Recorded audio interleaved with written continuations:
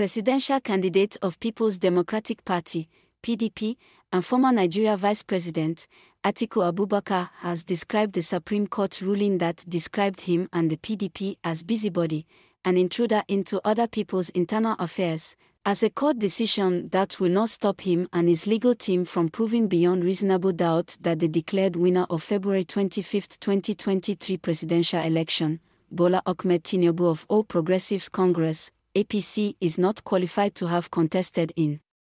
the poll. Atiku Abubakar stated this on Friday after the Supreme Court put to rest the tension and contemplations of some Nigerians over possible stoppage of Tinubu inauguration as the 16th Nigeria president on Monday, May 29, 2023. The Supreme Court thrown out the suit filed by the PDP and its candidate, Atiku Abubakar, challenging the alleged double nomination of the vice president-elect, Kashim Shettima.